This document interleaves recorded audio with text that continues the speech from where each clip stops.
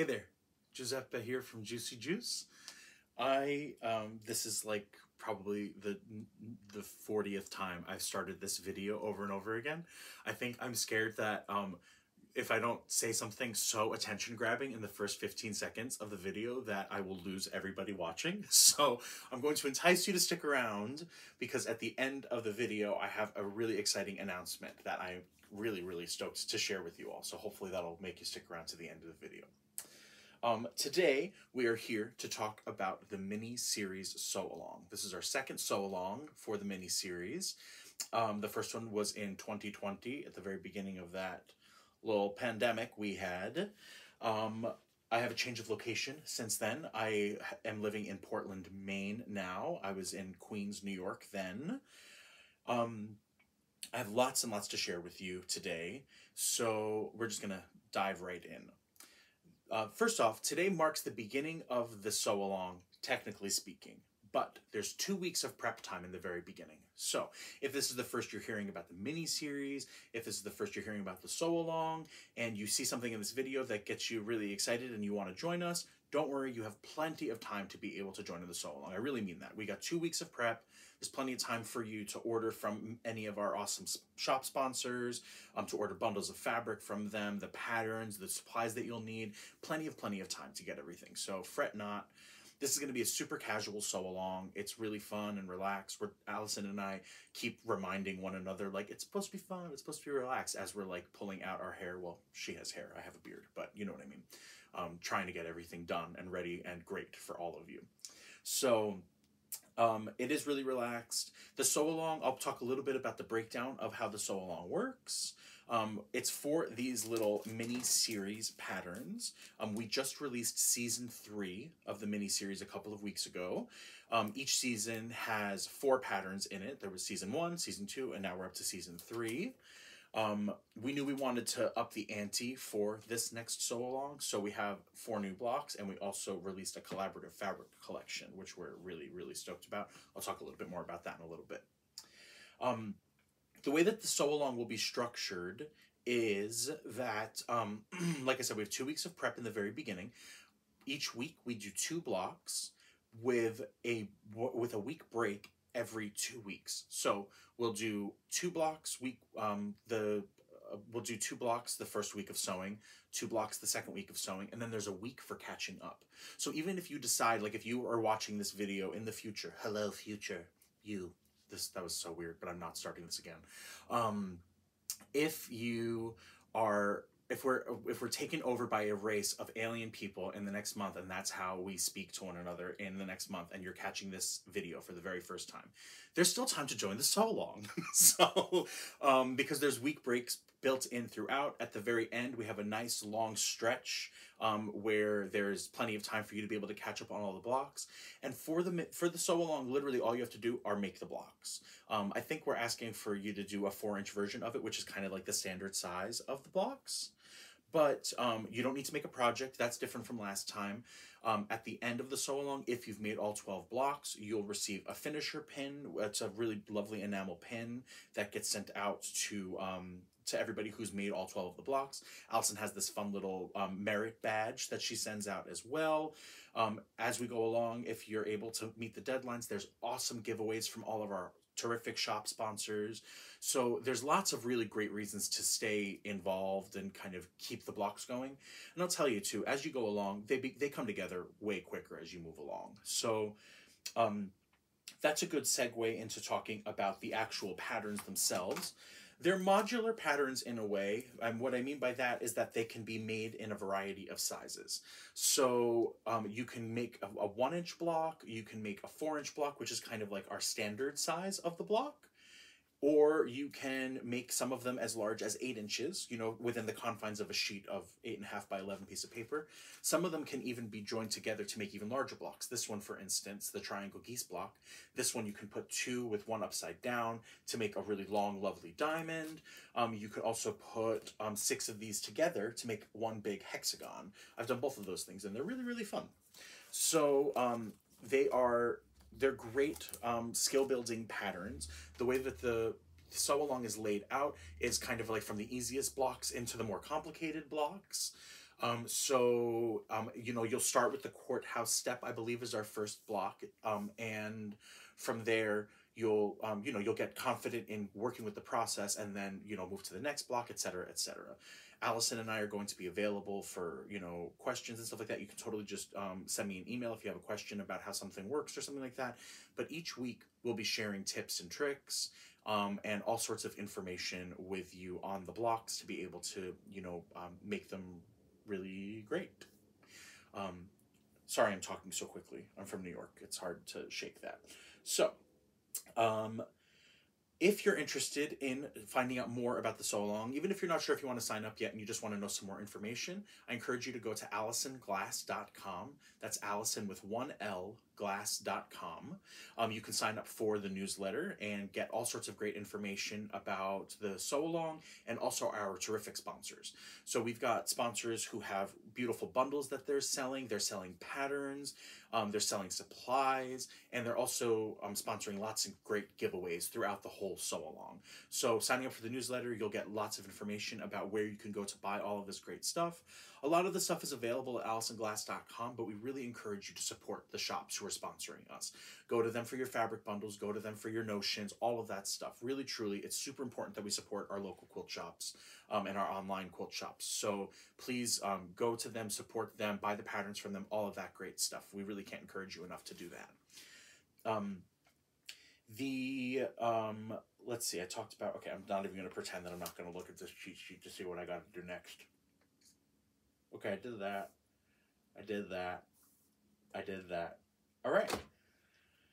Man, when you talk fast, like, it's really easy to get a lot of information out at once. I used to be an actor. If I still were, my director would say, go back and do that all again at half the speed. But there's no director here. There's nobody pressing record. You don't see it, but I'm going to go around there and I'm going to press start and stop like a buffoon because I don't have anybody help me make this video. Anyway, I might cut this part out. We'll see. So we've talked about the patterns. We've talked about the Sew Along. It ends 11/20, by the way. That's November 20th. Like I said, there's a ton of weeks in there to play catch up and stuff like that. So it's a long Sew Along, but there is plenty of time to be able to. I mean, I think that making 2 of these a week. Granted, I make a lot of these, but 2 of these a week is really not that hard to keep up with, I find. So next, let's talk a little bit about supplies. So, of course, you'll need the patterns. Like I said, there's 12 total. A lot of you who joined us from the last Sew Along already have 8, so you only need to get the next 4. We're going to need a rotary cutter. We're going to need a cutting mat. This is not a cutting mat, sorry. Going to need a cutting mat. I knew that was going to happen. I knew because I didn't have a cutting mat to hold up, I was going to just move on to the next thing and say cutting mat while looking at the cutting mat. And it happened. See, the secret. You put it out there and it comes back to you. A seam roller is really handy dandy and helpful. You could press each of your things. I don't personally like to. I find that it kind of starts to burn the center of a lot of the blocks, like once you're hitting with an iron over and over again. It's personal preference, but this is a really nice handy dandy tool. This one's by Violet Craft, and I love it. You're going to want add an 1/8 ruler. All of the blocks are sewn with an 1/8 of an inch seam allowance. Like I said, they're foundation paper piece. So we're going to add fabric, trim fabric, and press fabric. And this is going to make our seams nice and consistent. The add an 1/8 ruler. You'll want a scissor for cutting out your paper templates. That's a paper scissor. You'll want another scissor for cutting your fabric. If you, like, I like to cut larger pieces or like root through my scraps or something like that, and then cut the pieces smaller as I'm working, like I'll lay them all out, that kind of thing. Anyway, pins to just to pin your first piece of fabric into place. Conversely, if you're fussy cutting things, you can use a glue stick. That works great too. Mistakes do happen. So in that case, we have a nice seam ripper, a sharp one. So we talk a lot about replacing our sewing machine needles, but we don't talk that often about replacing our seam rippers. Replace your seam ripper every once in a while. That's a good thing. And Scotch tape, like transparent tape, will be great for if you sometimes you have to go over a piece a couple of times to get it right. When that happens, you might tear a little hole in your paper. Just put a piece of tape over it, move on with your day. You're good to go. All right? Next, I'm going to talk about the 2, in my opinion, most important supplies. I'll talk about fabric first. If you're trying to decide what fabric to use, might you consider Sky Gazing in the Thicket by Juicy Juice and Allison Glass. Allison and I, like I said before, we really wanted to up the ante for the next sew along. So we thought, wouldn't it be cool to release collaborative fabric collections that they're independent of one another, but they work nicely together to be able to make a really lovely little spectrum, a really nice kind of crayon box palette for you to be able to make lots and lots of different blocks with. For I'm sorry, I got sidetracked. I have to grab something really quick before I forget to tell you about it. But I'm not going to show it to you yet. I'm just going to hide it right here. Okay. So yes, for fabric, I recommend using a quilting cotton for if it's your first time. The cover blocks are made with Allison's lovely kaleidoscope wovens. They're absolutely great and lovely to use. But I think for your first block or two, try it out with a quilting cotton first. It'll just be really, it's a tighter weave, so it'll just give you a little bit more structure to your block. Once you feel really comfortable with the process, then introducing things like wovens could be a really, really fun thing for you to do with the blocks. I am going to be, I guess, no, I'll wait. Okay, so that's for fabric. Like I said, this is Sky Gazing and Thicket combined. They're 20 SKUs each. My collection is Sky Gazing, Allison's is Thicket. Together they make Sky Gazing in the Thicket. We encourage you to go to your local quilt shops to buy your bundles of it. A lot of them are offering fat eighth and fat quarter bundles. And I think it's a really fun little collection. This is what I'll be using for the sew along, of course. I'll show you what I'm going to do for the sew along in just a minute, but I have one more notion to talk with you about first. My favorite of all, Decobob by Wonderfil. I absolutely love and adore this product. Truly, really, truly, not just like a product placement thing. I love this stuff. It's an 80 weight cottonized polyester thread. It is poly, so it's going to be stronger than using like a cotton thread. And it just gives you the most beautiful, I mean, it's going to be impossible to tell here, but the most beautiful flat seams you've ever seen. It reduces a ton of bulk, which is really, really helpful when you're working with tiny piecing. So it's definitely, if there's any, I think sew along is a great opportunity to try new things, right? It's a great opportunity to try a palette that you've never worked with before, and a really good opportunity to try a notion that you've never worked with before. This stuff is gold. I absolutely love it. I have it literally in every single color, and I can't say enough great things about it. Allison will be selling on her website some of my little branded thread sets for Wonderfil. I have a neutral pack, and then there's a color pack as well, if that's of interest to you. Those are available on her website if you'd like to try them out. Like I said, can't say enough good things about it. If you are wondering about needle size, the size for, when I say that for your sewing machine, of course, is what I mean. It's a 70-10 needle or an 80-20 Microtex is what Decobob suggests using for your sewing machine. Whatchamacallit, you can use whatever you want though, really. I haven't really found that. I don't like take a pack of needles with me to go to every sewing machine I go where I teach this and change it out. You know, personal preference, try it out, play with it. I don't find that it makes that much of a difference personally, but that is what the that's what the manufacturer's suggestion is, all right? So, to close out this video, before I get to my little announcement, I wanted to show you what I'm going to be doing for the sew along. So this was kind of like a test block for me. This is the pineapple block. This is from season 1 of the mini-series. What I'm going to be playing with for my blocks is the idea of the block breaking and shattering. So it'll start nice and concentrated in the center, and then as we move out, it's going to fragment and kind of break off into pieces. I will be making a quilt for mine. I think that that's what I'm planning on doing. This bag, by the way, I made the panel on the outside, and then Rock Baby Scissors made the bag. It is really beautiful. I highly recommend checking out her stuff. She's super, super talented. So that's what I'm going to be playing with for the sew along. I'm really excited about it. These kind of like fractured blocks. I'm actually really stoked for it. So there's that. I wanted to also just let you know, like, I think I may have said this in the beginning, but just in case even if I did, it's important to reiterate. Allison is working diligently to get all of the patterns sent out to everybody. So if you haven't received yours yet, remember we still have 2 weeks before we actually start even sewing.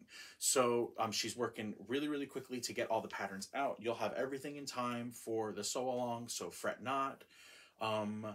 Yeah, that's that. So, all right. Announcement time. Okay. I am the overwhelmingly the most messages that I received in the last sew along that we did was that people wished that there was a workshop that they could take to learn how to do tiny piecing. Well, here at Juicy Juice, we listen. So, guess what? There's going to be a virtual workshop for the miniseries, so for the tiny piecing. This would have been so much more elegant if I'd nailed that line. Anyway, my friend Shannon over at Meander Guild, she has allowed me to record my tiny piecing workshop for everybody to see. So you can go to you can just go to the link in my Instagram profile if you're interested in signing up for the workshop. There is a special block that I designed specifically for the workshop. It's called the Chevron block. There's one version of it. Here's another version of it. The fun thing about it is that you can do not only a 4-inch block like so, like the rest of our patterns, you can also cut out a strip and tape pieces together to make a really, really long one, to make a fun little lanyard, key fobs, things like that. This works similarly to this one here, where it can kind of just extend and go on for as long as you want, because you can just tape the geese together, tape the papers together to make it as long as you would like to. So if you're interested in taking that workshop, you can sign up for Meander. The link is in my Instagram bio, and I'm pretty excited about it. It's a cool, I've been really fortunate to be able to teach tiny piecing all over the country, over here in the US, and I'm pretty excited that people in other parts of the world will be able to tiny piece with me now too, which is a cool thing.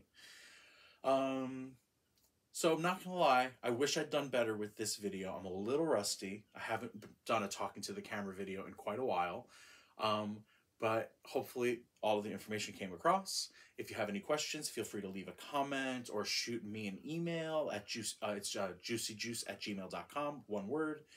And you can also just click email in my bio, right by the sign up for the Meander workshop. So yeah, hopefully that was good info. Hopefully I didn't talk too quickly, and I'm super excited for the sew along. I really am. This was totally a saving grace during the pandemic, and I'm pretty thrilled to revisit it with these new blocks. I have a very strong vision of what the final quilt will look like, so I'm excited to get to work on it with you all. All right. Check out miniseries SAL hashtag to be able to see lots of awesome inspiration from the last sew along, and I hope you'll consider joining us, because it's gonna be a good time. All right, I'm gonna stand right here and smile, and just know that after this moment I walked around to the camera to turn it off.